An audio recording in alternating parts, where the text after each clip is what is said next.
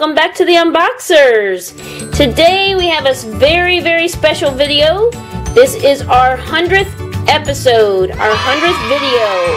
I can hardly believe it. It does not feel like we have done 100 videos, but that is so awesome. We're so excited. We've had so much fun making these videos. And getting to know you guys and getting to know our subscribers and everyone in the comments. It's been a wonderful experience. In our February Loot Crate, we received a Munny DIY Munny figure that you decorate yourself. Our special assistant said we should decorate it to look like our logo, which I'm showing right now, our unboxer guy. And so we did. Let's take a look. And there he is. There he is in all his glory, his sunglasses, and his boxer underwears. And that, I think he turned out pretty cool. I'll give you a closer look. He drew his legs on. And there's the back of him. You can see. There we go. So it was pretty cool. It was a really neat material to work on. You know, we used permanent markers, and it went right on. So that was really, it was a lot more fun even than I thought it was going to be to make him. Here's the problem. We do not have a name for our mascot. We haven't come up with anything that we're super duper happy with. We haven't ever named him. And so our Munny figure is going to start appearing in our videos now.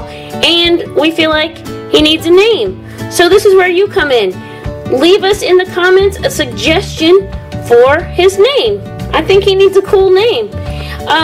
He is inspired by, most of you probably won't know this, in the 80s when you went to the movie theater as a preview thing. I think maybe after the previews, right before the movie, there was a little furball guy who would come around dancing on the screen, playing a guitar, and he would say, "Prepare yourself for the ultimate experience."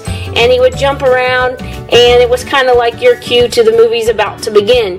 We are big movie fans. We love to go to the movies.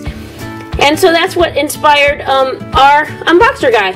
Also, the boxers that he has on in the movies before, you know, when something happened, someone's pants got ripped, it was always red polka dotted boxers. It seemed like that was underneath it. It was just like that's what you expected to see when you saw boxer underwear. And also in the 80s, for a small amount of time, it was popular for girls to wear boxer underwear under their shorts and let the design hang out just maybe like an inch or so at the bottom. So I remember doing that in high school, so that pretty much dates me back there. But anyway, so that's what inspired our little guy. And of course, blue is my favorite color, so what color else was he going to be? I don't know if the movie figure, you know, looked a lot like this, but this is what it reminded me of because it's so long ago. Anyway, we'd like your help in naming him. And the other thing is, since this is our 100th video, we would like for you to comment in the comments, obviously, if you would like a shout out. So we want to give you guys shout outs. If those of you who are requesting them, we're going to have a special video in the next upcoming, maybe the next 2 or 3 videos. We will post a shout out video, and we want to give all you guys a shout out. All of our wonderful subscribers who have been commenting and watching our videos, we really totally appreciate it. We've really, like I said, enjoyed getting to know people, all kinds of people, all ages, and from all different countries. So that has been a really cool experience for us. Thank you so much for watching this. Last time, I'm going to say, leave in the comments what you would like our Munny guy, our unboxer guy's name to be. Also, if you would like a shout out. And thank you so much for watching. Comment, like, subscribe, and we will see you next time.